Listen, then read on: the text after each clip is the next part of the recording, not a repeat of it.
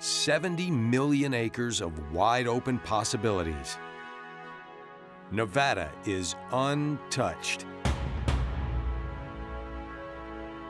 A place where the desert comes to life, the ground holds the history, and nature perseveres.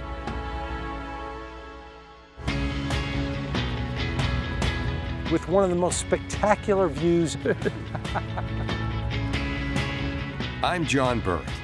Join me as I explore the 7th largest state in the nation, here on Outdoor Nevada.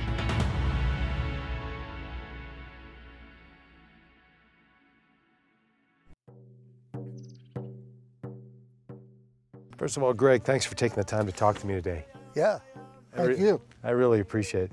Tell me about the area that we're in right now, the Spring Mountains, and the role that it plays in your culture.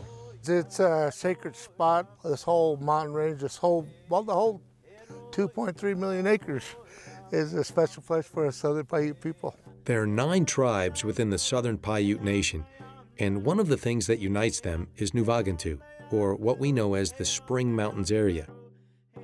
The birthplace of the Southern Paiute people, the Spring Mountains harbor a portion of the Salt Song Trail, where the deceased travel from this world to the next. What role does song play? Our songs are very important. We help our people move on when they pass away to get to the other side, and we sing those songs all night. And we have social songs that we sing, and they sing about the rabbits, the quails, the sheep, different songs that we have. So.